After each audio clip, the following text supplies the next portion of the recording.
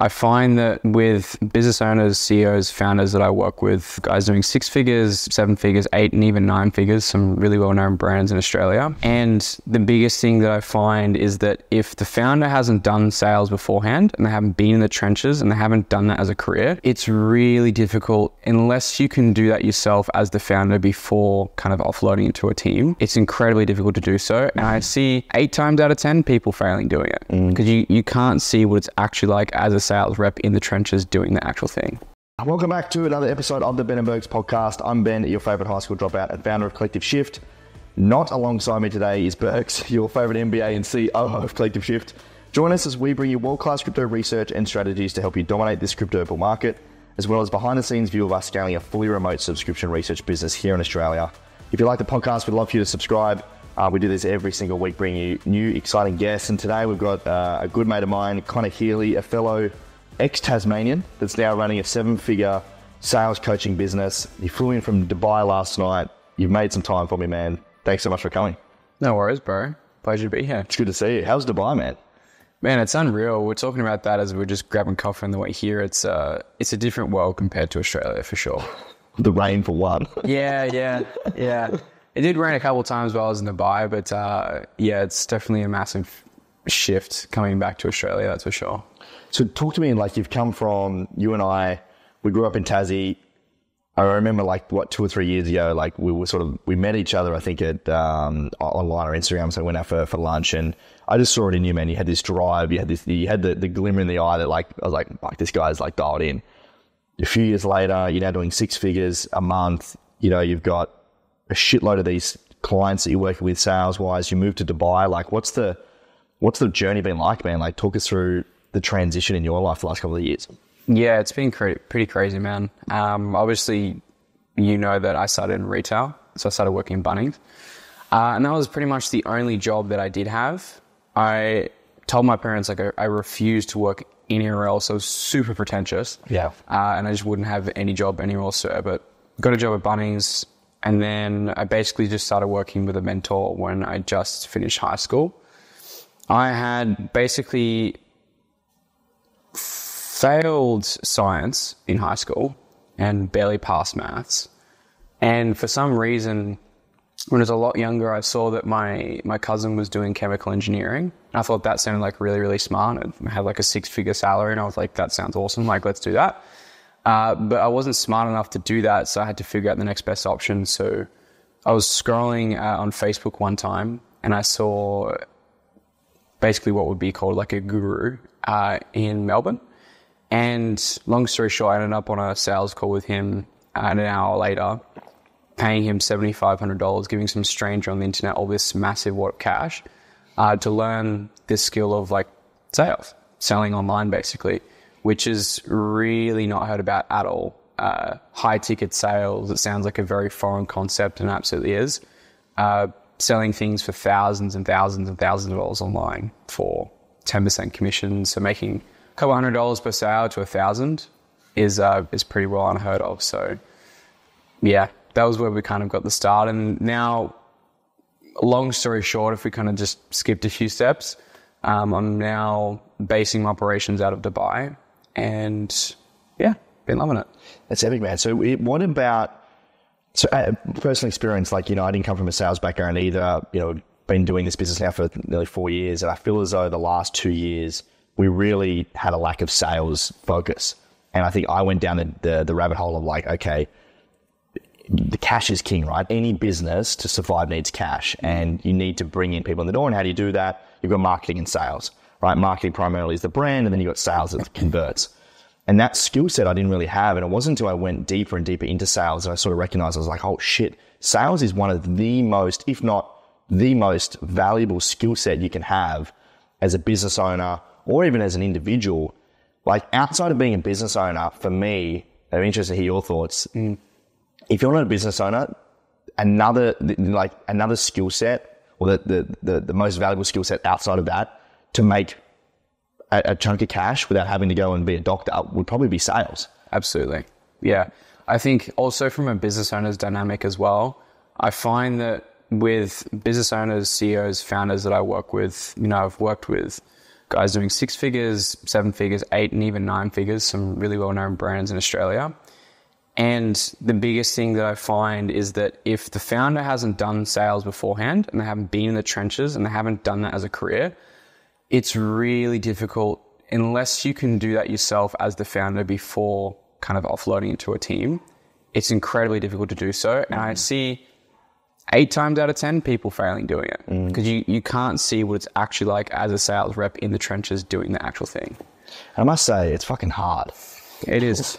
Like I think, you know, for me, getting in the trenches, and we do basically, you know, strategy calls, which we help our potential clients understand what we do and how we can help. And then ultimately it's a sales call, right? We want to see how we can help them. And then there's so many tactics though, isn't there? And I'm so keen to hear, like, from your perspective, like, what are, like, I know you know, actually let's talk about your program. Like, how do you help your clients, and who are the people that you actually help teach sales to? Yeah, absolutely. So, I mean, who I particularly help is basically just help recreating the transformation that I had myself, which is about 5 years doing this now. Particularly the industry that we sell in and I help guys transition into is what we call as high ticket sales. Not many people have heard of it, especially a lot of Australians as well will go scammy, guru, pyramid scheme, like this type of stuff. So we hear about it. But typically, like, you can think of anything that would help someone develop or accelerate certain areas of their life. So dating, fitness, making money, business, lead generation, that type of stuff. And I teach people to transition out of their current career, so their current 9 to 5 or traditional sales rep selling traditional stuff, to this industry, because it's obviously higher paying commissions and in some cases it's a lot easier to sell. But you are very right in terms of learning the full box of skills in sales itself. It's taken me a long time, thousands of hours of calls, study, listening to my own calls over and over and over again. But yeah, it's typically who we help. And there's so many different angles I want to go down, because I feel as though the lessons that I've learned in sales, it's a lot about the process and the journey you take someone from the start of the call to the end, and how that flows and the momentum and the questions you ask. But then also knowing the product as well and being able to deliver the product. I think back to your point, if I was to just, and I'm pretty sure I came out to you, it was like 2 years ago, I was like, look, man, I need a salesperson. And you helped me with a bunch of the scripting and whatever else. But ultimately, I didn't really know what I was doing. Yeah. You know, and I found that across all of my business experience, that if you don't know how to do the thing, then you're not going to hire the right person, because you don't know what skill sets they need. You don't know their KPIs. You don't know what success looks like. So it wasn't until I went in the weeds and really dug in deep. And man, I appreciate you, because I remember, I think I sent you a couple of like screen recordings. What's going on? What I'm not converting anyone. And I sent you a bunch of stuff. And yeah, you really sort of laid it out around, like, you know, how to actually build, you know, a call where you're ultimately helping the person by, you know, taking them on a journey and showing them what to do. What are the things that you see in the best sales reps that you work with, your clients? Like, what are their skill sets that you think are the best? I think having persistency and consistency, because sales as a skill does not happen overnight, but a lot of people expect that to happen. And at the end of the day, what I've learned from my past mentors, because I'm not going to claim to be the best salesperson in the world or the best sales trainer in the world at all. I've learned from some very great people. But what I understand sales is just being change, right? You're taking from someone from where they are now to where they want to be, and you're changing direction. And it's very, very simple, but you're just pairing a solution to the person's problem. That's it. And when you learn sales at the most fundamental core, which I have, I feel very comfortable selling anything and everything that is a service, and that someone is aware of the solution. That's it. As long as I understand the problems that you solve as a provider, whether or not it's more leads, this, that, and the other thing, I'm pretty comfortable selling it. But across the board, from the best reps, I think curiosity is a massive one, because curiosity leads to the right questions. The right questions get the right answers, and the best answers get the most sales, basically. I hear that. And what's an average salesperson in your client base making? Like, if they go work at a high ticket closing role, what could they be looking to make? Yeah, so the realistic time frame that I give majority, if not all my guys, is 6 months to a year. You can absolutely be looking at that 10 to 15K a month range. A lot of people online talk about it's 30, 60, 90 days, but where typically I've seen the sweet spot is about 6 months to a year. It's even better if you can do it for 1 to 2 years. That's typically where I see most of my guys hit some sweet spots. Like, we've got a couple of people I'm interviewing in Sydney while I'm here in Australia. So Benji, who just hit his first 13K month, but it took him 8 months to get there. We got Peter, his first 10K month. We have Richard, 10K month, and he's like traveling the world, going to Thailand and stuff. And then there's Saxon as well, who was originally a tradie, sold his car to work with me, and now he's doing 10K a month. That's things awesome. In like 4 or 5 months, something like that. So that's awesome, man. Yeah. And I think, like, you know, knowing you, and I think the perception of it's probably similar to crypto, right? Yeah, it's 100%. Like this, like kind of scammy, slimy, kind of like, you know, industry where no one really. It's all the smokes and mirrors, right? A lot of people pretending that they got the Rolls Royce or on the PJs, like, you know, they're doing everything. But what I like about what your content is and all the testimonials you post that I see from your clients, it's like, it's kind of what we try and strive for. It's like no bullshit. You tell it how it is. You know, like promising someone next week they're going to come in and just like make a bunch of cash. It's like, no, it's going to take you 8 months, bro, and you need to work fucking hard. Otherwise it's not going to work. Yeah. And I think a quote that my mentor gave to me a long time ago, which is, if you believe what you're selling can actually solve the problem for the person, it is in your ethical and moral obligation to sell it to them, right? And to become really good at doing so. Because, like, let's say, for example, it's fitness. Let's say that the program that you're selling is 3 or 5K. The person's severely overweight.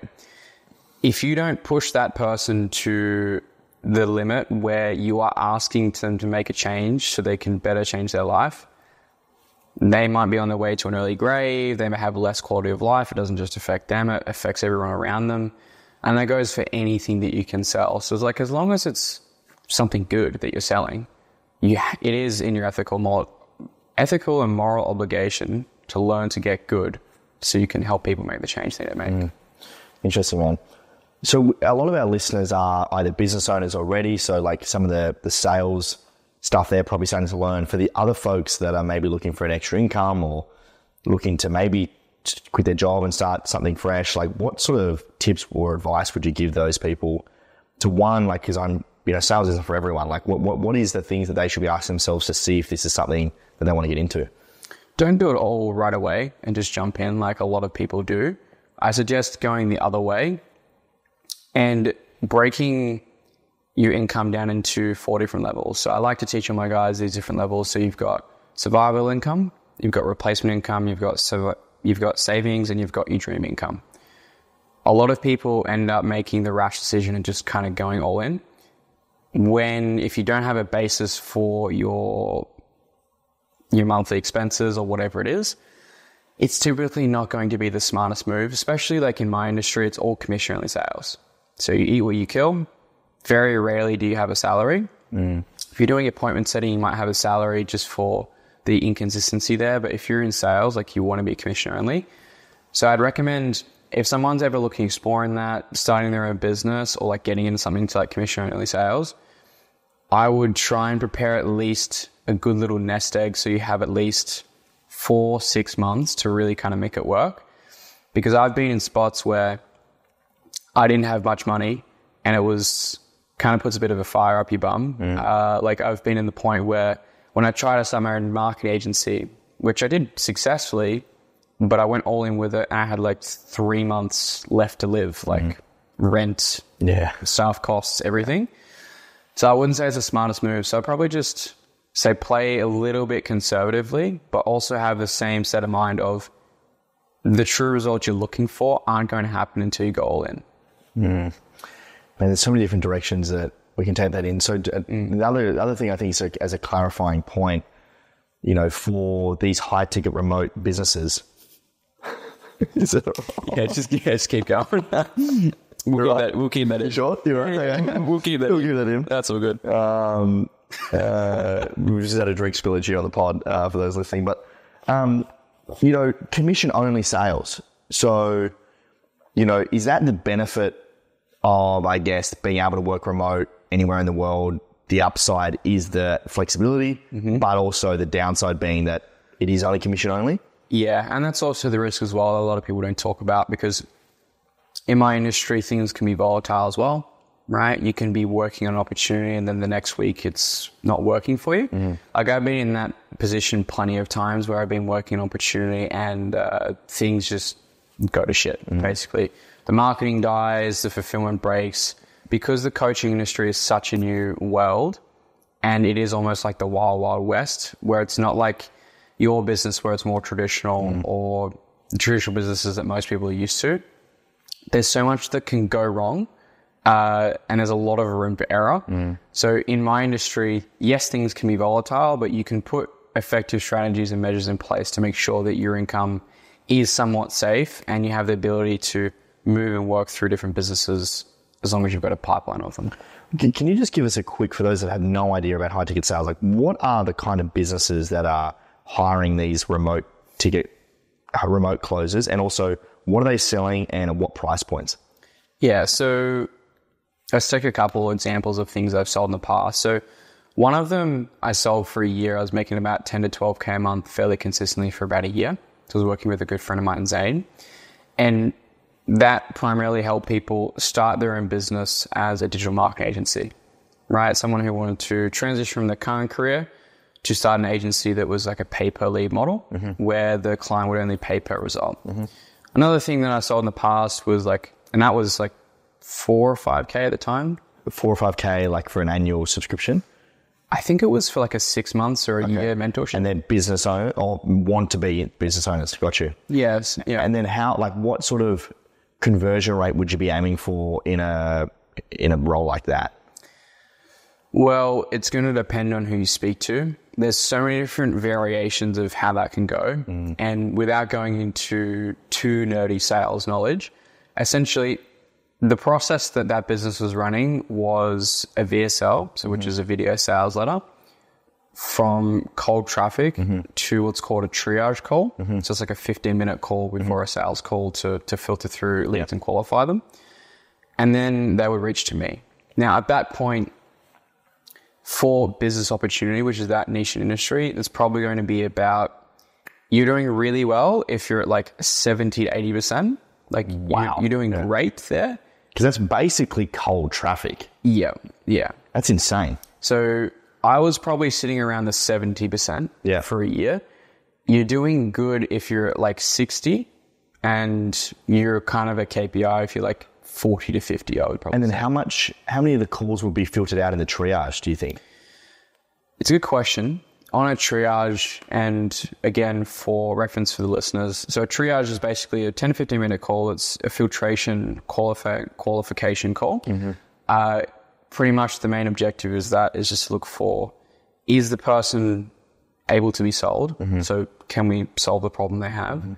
Get them to show up to the second call. And then thirdly, any qualifications based off the business. So time, finance, partner objections, pre-handling those the best that we can. I'm trying to figure out how many calls, basically my idea of the question was, how many calls would you expect to do in a week in a role like that? If you're converting 80%, I mean, that's awesome, right? Versus if you're just tackling all cold traffic coming your way, there's going to be a bunch of shitty leads. Yeah, that's going to significantly go down. And that for me, like in the sales role, that's a kill. Like oh my God, if I jump on a call with multiple people that just are there to take the piss, it'll piss you off. Oh my God, that's soul destroying, man. I'm like, fuck. Yeah, I think that's a very important part of it. And it's also important where your leads come from. We've spoken about this in the past, like the evolution of the coaching business is the way that I see it, and most businesses in the future, is I think that YouTube's going to be the best platform for leads. That's what I've grown the back of my business up on, and we do some serious numbers for having, less than 1,300 subscribers. Most people don't believe me when I tell them, but I have to just actually show them the proof of what's going on. Like when I catch up with people in Dubai and we're talking about where the business is at and where we're going and goals and things like that, people just don't believe me. I have to show them the actual merchant payment processing dashboard that I use, because it's it's pretty crazy. Let's talk about the business side, because that's what I like the most. Yeah. So you're doing 7-figure revenue a year. Talk to me about your business model, what pricing points, how many clients you have, let's start there and we'll go deeper. Yeah, so I think since starting of April last year, so we've practically been doing this for just about a year now. Mm-hmm. I think we have close to like 175 clients at the moment. Wow. And we originally started our launch at $1,500 US. Mm-hmm. Is that a year or a lifetime? So we've just like not had a time limit on it for now. Yeah. Because I just wanted to make sure that everybody in the community is getting results and they're crushing it and they're super happy. Yeah. So there has been no time limit on the mentorship for now. But essentially the whole business model we have is it's basically a training company and a coaching and a mentorship. And some leads might be watching this, so I won't talk about my price exactly. But we originally were at 3,000 US and that's increased. And primarily we just have one acquisition channel, one client avatar. So we like target 9 to 5 as people who are transition out of their current role into sales, and particularly my industry. YouTube channel is our main acquisition source. I do all the sales calls. I do all the onboarding calls. It's a one-man business, by the way, like for full context. So have you got anybody, on assistant, anything? No. So it's just me. Obviously, I have some contractors. I don't do the video editing and things like that. But I don't have any official team. It's primarily just being me up until now. I work a lot. Sometimes I don't work a lot. As you would know as a founder, sometimes there are long days and sometimes there are days where you just do nothing and then you feel like everything's going wrong. Yeah. But that's pretty much the whole business. One acquisition channel, very high profit margins. I think last month we were like 91% profit. It's like ridiculous. No advertising, all organic. We've tried advertising a couple of times and we've probably signed like maybe 1 or 2 clients from it. Yeah. But it hasn't really been successful. Yeah. But those numbers, no ads, no team, just me. That's awesome, man. Talk to us about the organic, because you and I feel as though we're going back and forth a lot on like the tactics, and like for both of us, I think ads at the moment is just it's a hard beast to crack. Very. Talk to it. You're saying that YouTube, you're basically that's the mothership at the moment. Like, what's your strategy there? How much content are you creating? What are you creating content on? Talk us through that. So I think I'll start where the reason why I originally started doing the YouTube stuff. I'd made a couple purchasing decisions over the past couple of years where I started to kind of crack the code. I'm like, that is where the money is, because I remember the first like massive investment that I made was 20,000 Australian in one of my mentors. His name is Jeremy Minor. When I bought it, I just rocked up with a credit card and just paid in full. But prior beforehand, I'd spent months watching his YouTube content, hours and hours and hours and hours. I'm like, okay, so there's something there. And I worked with another mentor where I paid him 17,000 Australian dollars. Same thing, watched him months before on YouTube, built a relationship with him beforehand. He doesn't know who I am, but I do through his content. And you're basically like virtually building a relationship with somebody. Mm-hmm.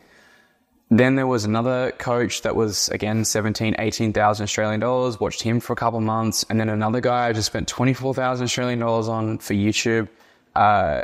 These are big numbers too. Like, it's not small. So you're spending money on mentors to help you in certain things that you want to grow in, right? YouTube strategy, coaching, sales, whatever it might be. Yeah. And you made those purchasing decisions off YouTube. Exactly. And you've just gone, holy fuck, what am I doing? Let's get you. Exactly right. And that was like, I was like, cool, there's something here. And I started to understand that because, so I mentioned working as a sales rep in a company can pay infinite dividends when you try to start your own thing, because you understand the psychology, you've been in the trenches, especially how it collaborates with marketing. And so that was, I was like, cool, let me just create a bunch of YouTube content. And even though I wasn't getting it edited, I was just getting some very average thumbnails done, I just wanted to start doing it consistently. I almost up until like a couple of weeks ago, I've been posting 3 times a week for about like 10 months or something like that. Wow. So just pure consistency and just making sure that I have content there to nurture people, because you never know who's watching. Like never, like no clue. Like people can be like, even then I only get a couple hundred views. I joke about it. So I'm like, I get it, do the numbers I'm doing with like just a couple hundred views per video, but they're the right views and they're the right people. And they come on calls, they're ready to buy, they know who I am, they know my story, they resonate with my values, they understand their expectations, they know exactly what they want, they've already decided they want to do high ticket sales, and I don't have to do anything. they can come onto my YouTube channel and spend weeks and months with me at a time, watching hours of my content. And people come on calls and they say all the time, they're great superfans. Like, I can't believe I'm getting to speak to you. Like, I have 1,300 subscribers. I'm not that important. Yeah. But people are really excited because they spend this time with you. And I've experienced that as well, investing in my current mentors, and how big of a difference that's made across the board. So you've taken this approach of, let's not create this like high production, entertaining, wisey-woozy content. Let's just get to the beans. Let's just talk like direct value. And that is nurturing the right type of your avatar like more thoroughly. So when you get on the call, they're basically ready to go nearly. Exactly right. And I've never experienced anything like it. Wow. It literally felt like I had just created by it. Because I remember when I was in Vietnam with a good friend of mine now, Jordan. And I remember when I just had started posting on YouTube. I think it was August last year. That was the first time we hit 100K revenue in a month. It's not cash collected. For people that don't know, coaching space has this weird difference between contracted and cash collected. So it's just revenue. I can't remember what the cash was, but it was insane. I'd run out to the kitchen every morning. I'd be like, Jordan, are you seeing this? 2, 3, 4 people booking a day for that whole month of August. Wow. And it was just like raining money because I knew that I could sell and I knew that these leads were good. You said once they're on the call, that's done and dusted. And so I was just like, cool, like I'm getting these calls booking every single day. I'm like, every day I was making a sale here or there. I think I made like 23, 24 sales that month or something like that. Wow. I put in a few Shanti payment plans I probably shouldn't have, but probably like 21 of them were like really good clients. Wow. So yeah, YouTube is crazy. And so you were doing a bit on Instagram as well. I think you still do that. Like the difference between the two, are you using Instagram to grow like top of the funnel into the YouTube, or how are you sort of playing that? Instagram's a really good conversion platform because you can have conversations with people who are interested in buying what you offer.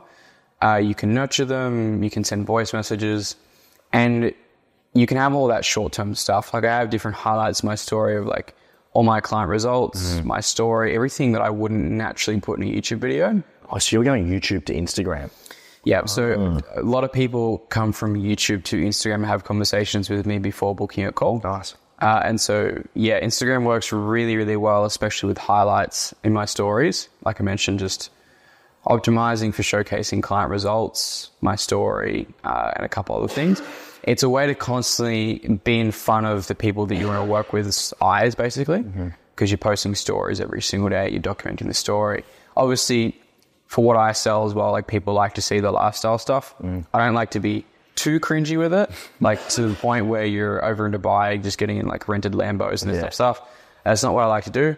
But like there needs to be some element degree of it, of me traveling and just showcasing what I'm doing, I guess. Yeah. Because your client avatar ultimately probably is looking up to that too, right? They want to live that sort of similar lifestyle. Yeah. Although that's not really the reality of it. It's you only see the good stuff, right? Yeah, you only see the good stuff. But you know, it looks like it's always amazing, but for the vast majority of the time, it's just sitting there working, 12-hour days, 14-hour days, just doing the stuff that matters. But you don't really see that on Instagram nowadays. Dude, let's talk about that, because I feel as though we've been on similar journeys, the nomad life. I spent 6 weeks in Dubai. You've like recently moved there. It's glamorous on the outside, and then you get there and you're literally just in your apartment, like just grinding all day. At the end of the day, you look around, you've got no one there, you're lonely, you don't know anyone, you're in this new country. Yeah, exactly right. Yeah, because I remember, because I was really excited because I spent so much money. I spent the most amount of money I've ever spent on an Airbnb for a month there. And I'm like flashing my story like, oh, look at this new YouTube setup, blah, blah, blah. And in the next 40 days, I'm just sitting there just like on my laptop. That's all that I do every single day. And like force myself to get outside and stop being like a little laptop goblin and just sitting there, just doing work all day. Because that is the reality of what is going to make the stuff work. It's not going to be traveling and doing this type of thing. While that is very fun, what's going to drive the business forward is actually doing the boring work. Yeah, 100%.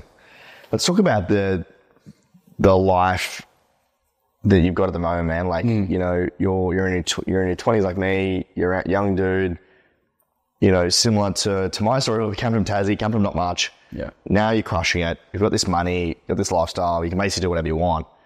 we were speaking briefly, I think, on Instagram recently about like this transition phase of like, you know, for me anyway, like the first 2 or 3 years of this business was driven by fear and like I needed to go and like we're running out of money and holy shit, it's all going to die unless I fucking keep working. And then you sort of get to this tipping point of like, oh, okay, that's no longer, I'm not driven by fear anymore. Yeah. There's money in the bank. I can kind of now do, you know, within like reason, whatever I want. What's the next step? And you go through this sort of like weird, nearly like, I don't know, it's like this come to Jesus moment. It's like, what do we do? You go through this, like, what's life about? Yeah. What are we trying to do here? And like, yeah, talk to me about that. Like, you've been through something similar recently, I think. Absolutely, yeah. We were talking over the DMs over this when I was on for a walk, out for a walk in Dubai Marina. And yeah, it kind of freaks you out for a bit because I've had these different thresholds of income that I've aimed for over the years. And I keep on hitting it and hitting it and hitting it. And each level that I've hit, all the way from 5K a month to wanting to leave my job. Like the original goal that I'd had at the core of it was just to have freedom. When I was 18, I was like, cool, I just want to quit my job. I want to move to the Gold Coast and I want to have the flexibility and freedom to go where I want with whoever I want. And very quickly I got that. And then I very much realized I was becoming close to building a business that didn't optimize for that. In my space, it's very, very common. Like I have a lot of success, people way more successful than me, especially over Dubai, who are like, you should push these crazy numbers and go to 100, 200, 300, 400, 500K, a million a month. Like you could do it, bro. I'm like, yeah, I probably could, but I don't want to for now. Because I've created a business that's allowed me to have the lifestyle that I want. I think people, especially in my space, try to push the numbers as a narrative that's being pushed on them just because they want to do it for ego, because it gets to a point where a business can start to really have diminishing returns and start destroying your life rather than adding benefit to it. And for me, I've hit my financial goals. I know I'm going to get exactly where I want to go. I'm more optimizing for impact and purpose.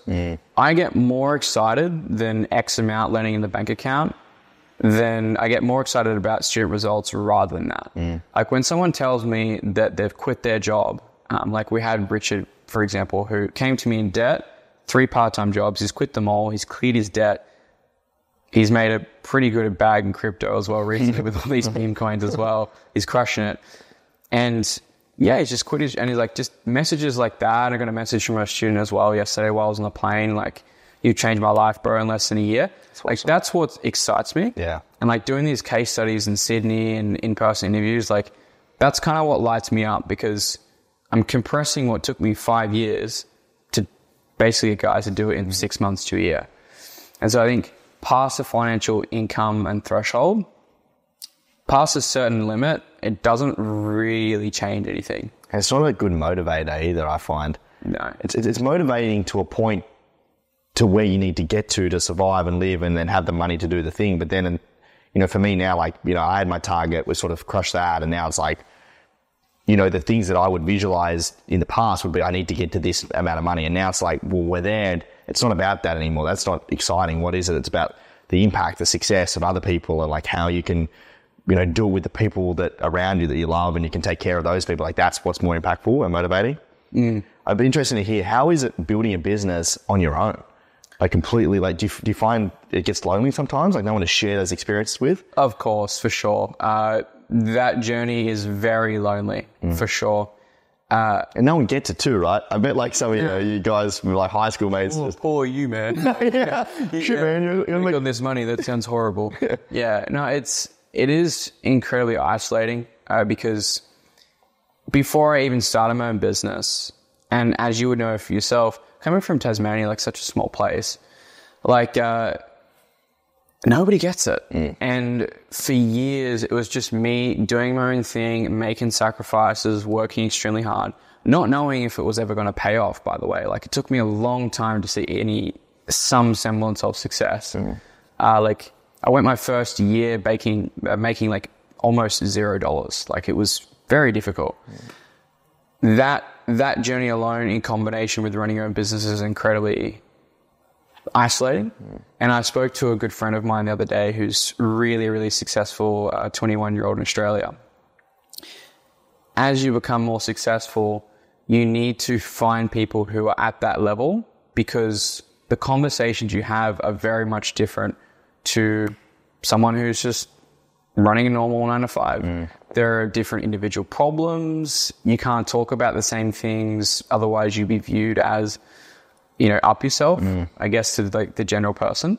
But it's generally meeting people at that same level as you is really important, because, like I mentioned, the more successful I become, the more lonely it gets, because as well, people will say, well, that doesn't sound like a bad problem to have. Like, what do you think? Like, these guys are making this amount of money, blah, blah. Your problems are kind of just dampened down because you are now what is seen as successful. Yeah. And nobody really cares. Yeah. I find that too, like the people that you surround yourself with is who you become, who you look up to. Yeah. That's why that was one thing about Dubai that I love, because you're such a small fish. You look around, you're like, I'm nobody here. Exactly. It's very capitalistic. It's very entrepreneurial. It attracts a lot of money, a lot of talent. Yeah. And being around that. And that's something that I've tried to focus on more recently, being back in Melbourne, like finding, more people that I can surround myself with that are above me to go, fuck, like, okay, that's what inspires me. Yeah. Doing more dinners with dudes doing, 500K, $1 million a month, whatever it might be. You hear their problems, what they're going through. It's like, wow, like that's inspiring, Yeah. I mean, for example, with the guys listening, like within my first or second week getting there, because I felt like I was starting to become somewhat successful, especially in Australia. But like you just mentioned, got in Dubai. When I set up my business originally in October, I didn't really like it. I was pretty uncomfortable, because when I got there, I just felt very intimidated. Because people have number plates there with 1 or 2 letters on them, and they're like worth more than like someone's dream house, like $1 million number plates, things like that. Yeah. And even just someone in the elevator you could see in an Airbnb you're staying in could be wearing like a $500,000 watch or whatever it is. So it's very intimidating, and you are much a smaller fish, but it's very inspiring, and it raises you to a higher level of achievement, because I earn the most amount of money I've ever made in February and March while I was over there. And so I don't think there is any mistake to that. Like, I got invited to a coffee with a couple guys, one of them who's done $30 million online, one of them who sold his business for multi-million dollars and has done like $18 million online. The other guy is doing like $750,000 a month. And I'm just kind of sitting there like this little guppy, this small fish. But like, there was no ego to that at all. None of these guys act different. None of these guys are different to me or you or anybody really at all. They all have the same problems as everybody else does. And so I think, being in that environment in Dubai was insane. I'm really excited to have my base of operations there. That's pretty sick, man. What are the biggest takeaways from surrounding yourself with those people that are at those levels? Like what sets them apart to others? Like, what are the things that they're doing that others are not? I think a couple things. I think number one is time, because nowadays everybody wants things now. Nobody wants to wait for things. And to get to where I am, which I'm still only very young, but to get to where I am, it's been nothing but work from 18 to 23. That's it. Just head down, ass up, sacrifice everything.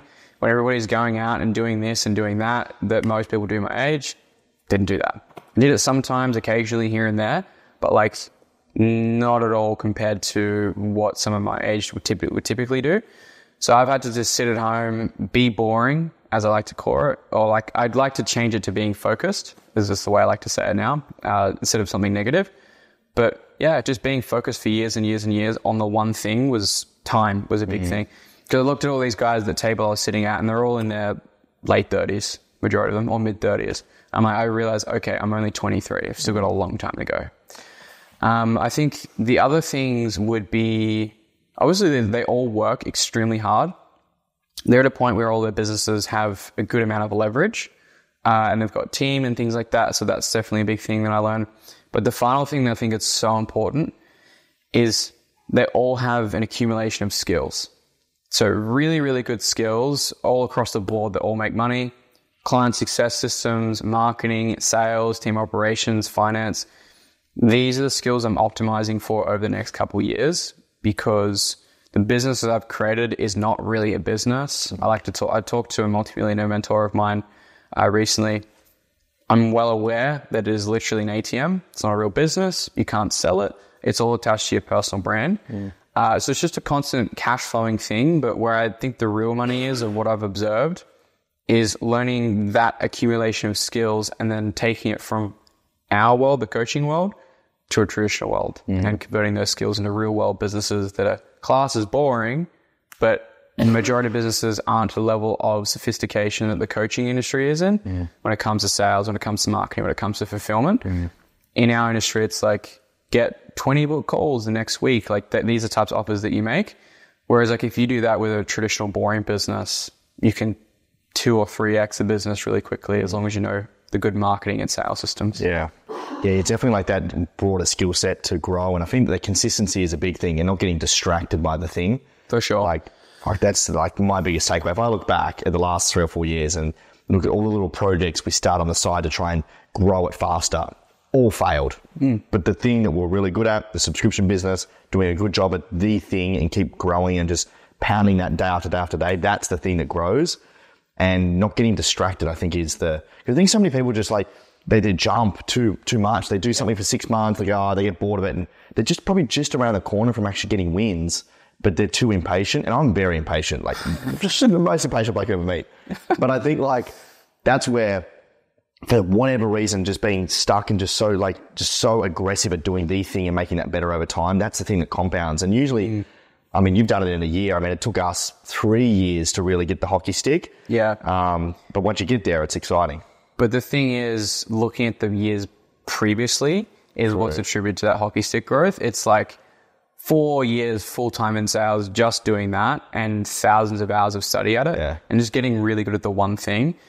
And even from like 16 to 18, I had that same problem where I did a marketing agency, flopped. I did an e-commerce business, flopped. I tried to get into crypto, flopped. I tried affiliate marketing, it flopped. I tried Amazon FBA, it flopped. So it's like, no one sees all that. No, they don't. No, they don't. Like it's the years of suffering until, I think it's the law of accumulation, which is a really big thing to focus on. Financial success, or success with anything, is the accumulation of hundreds and thousands and tens of thousands of small little actions over time that nobody ever sees or appreciates. 100%. It's the sending the emails, it's the study, it's the sitting at home, it's all the sacrifices that accumulate at once. But everybody likes to look at I talk about this in my YouTube videos quite often. Everybody likes to look at the success now, but like not the years of just long-term delayed gratification. Dude, I totally get that. And it's never just the one thing. I think like in the past, I've gone, if we can just raise this money, if we just get this investor on board, if we just get that client, if we just launch this product, it's never that. It's the consistent 1% day after day after day after day that compounds and grows. It's never the one thing. Yeah, it's always the accumulation of the small actions, the small activities. But the reason why that's so difficult to predict and continue and persist with is because it is that long-term duration thinking. Yeah. Like I know we're at exactly where we want to be at with the business, and it's really exciting to what that's going to look like over the next 6 months to a year, because I know how things compound and go really quickly, especially looking from when we started it back in April last year, when I was like, I don't think anybody's going to want to listen to me. I don't think anyone's going to want to learn from me. I don't think this will work at all, to now where it is at now. It's powerful. It's exciting, man. So what are you going to do with the cash, man? Are you investing? Crypto? We've spoken about crypto. Yes, we are definitely investing in crypto at the moment. I put 50K. Actually, no, I put like 60 or 70K in when you put 50. Yeah, nice. In ETH? Yeah, nice, man. Yeah. Because I had a couple of friends that recommended to me that they're like, I saw a couple of my friends that are really successful say, it's really good right now. So it took me about 6 to 8 hours to put all that in. But it was really good because everything was set up in Dubai infinitely easier. Yeah, like I could put 22, 23K in one transaction and not really have an issue, which was really, really good. And I could use Binance and just decent exchanges to get that done pretty smoothly. So that's all sorted out. Dabbling in a bit of meme coins here and there, nice. But more of as a good friend of mine puts it, the passive meme coin investor, rather than the active looking at the deck screen charts and looking at meme coins all day. Just pick a good ones that you can build some bit of a decent thesis around, and then just have a plan for it and a strategy. Let it run. Just wait. Yeah, that was basically. That's the plan. Awesome, man. Any final tips or things that you just recommend to anyone that looking to maybe to leave what they're doing now, that want to get started in sales? Like, what's the sort of advice that you give to someone? I think if it was one main thing besides sales, leave your hometown. Go somewhere else, because you're always going to be limited by what the people that you've grown up think of you and know of you. Same Comfortable thoughts, actions and behaviors. Like, it's always going to be the same if you stay in the same environment.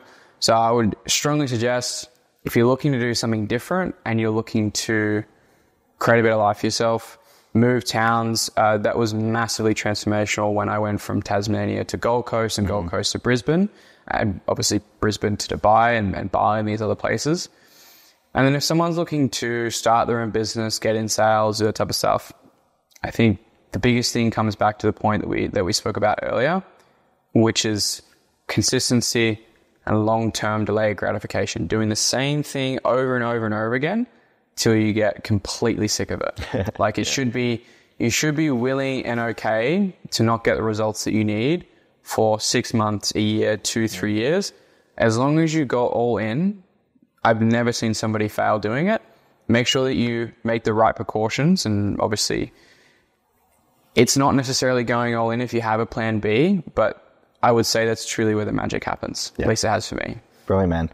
That's awesome, dude. How can people find you, where you are online, and if people want to get started with sales, show your stuff? Yeah, for sure. So obviously my YouTube channel is just Conor Healy, so CONORHEALEY. We'll pop it in the bio description.